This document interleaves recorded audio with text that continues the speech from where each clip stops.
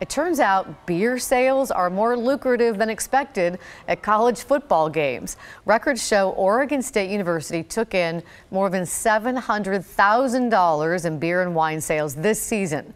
It's the first time alcohol has been available stadium-wide in Corvallis.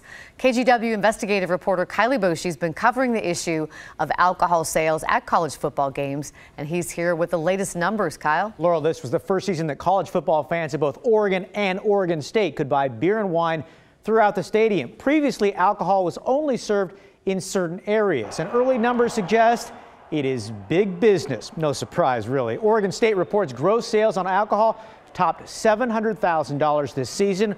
Oregon State added security and alcohol monitors at Research Stadium.